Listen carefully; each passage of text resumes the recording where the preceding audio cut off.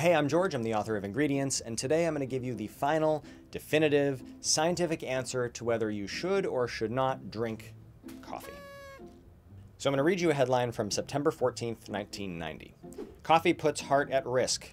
And here's a headline from 28 days later. Coffee poses no risk to heart, study says.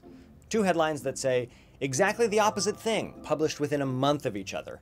And by the way, I did not dig very hard to find these stories. I chose coffee basically randomly because I was drinking a cup of coffee, and I found hundreds of headlines like those.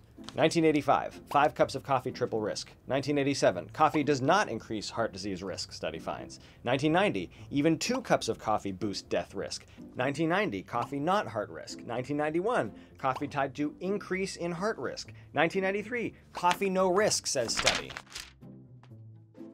And it's not just coffee. A few years ago, 2 scientists at Stanford pulled a cookbook off the shelf and flipped through the pages, picking 50 ingredients at random. Things like bread, butter, lemons, carrots, milk, etc.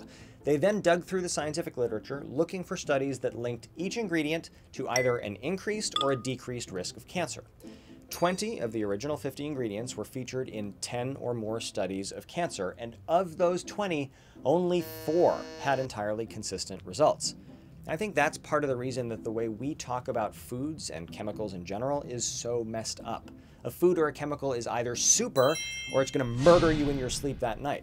And that changes every year.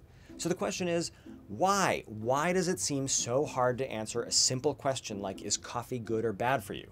Now, I have good news and I have bad news. The bad news is the answer is obscure, it's complicated, it's multifaceted.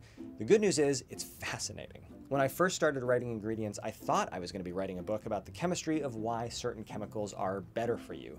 And there is some of that, but there's also a good chunk of science's most essential question.